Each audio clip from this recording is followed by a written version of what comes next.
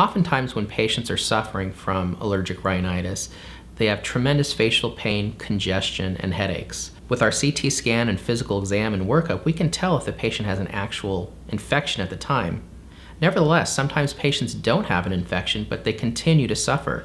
So while we treat the allergies, it's very important to also address the sinus in the actual patient who came in for those symptoms. We're combining lots of treatments. There'll be patients that come in and they have allergy testing and they're allergy positive. We also do a CT and we find that they've got blocked sinuses.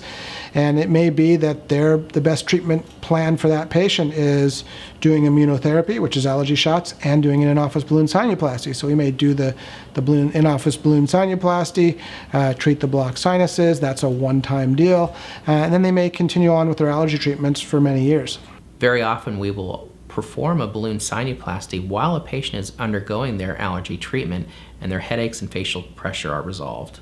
In-office balloon sinuplasty fits really well into that treatment algorithm because patients that have sinus issues that we determine on their CT scan and by history have this very minimally invasive option as one of the treatment options. There's a lot of patients are either told by another physician or told by a family member, oh, you've got allergies, or oh, you've got this, or you've got that, and they get in their head that their entire problem is because of one diagnosis, and often that's not the case.